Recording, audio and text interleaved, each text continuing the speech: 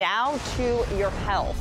Health departments across the area are warning of an increase in a GI disease. Yeah, health reporter Haley Hernandez now with our health headlines and something that people need to know about. This is important information. Yeah, definitely. So Cyclospora it's typically a non-life-threatening gastrointestinal illness caused by an intestinal parasite. But people are going to get this from eating or drinking food that's contaminated.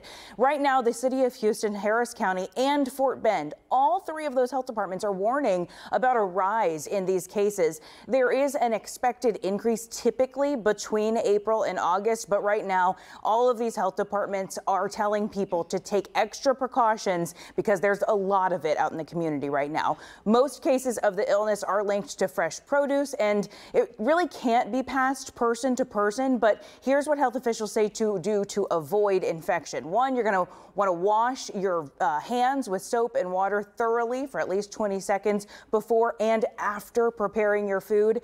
You also want to wash all fruits and vegetables before eating, cutting, or cooking with them. And wash all of the cutting boards, utensils, and surfaces that you use to avoid cross-contamination. If you do consume something contaminated, you might not feel it right away.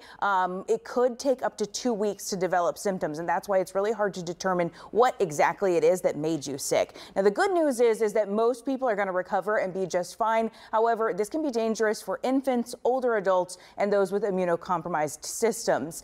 They are at high risk of complications and may require hospitalization.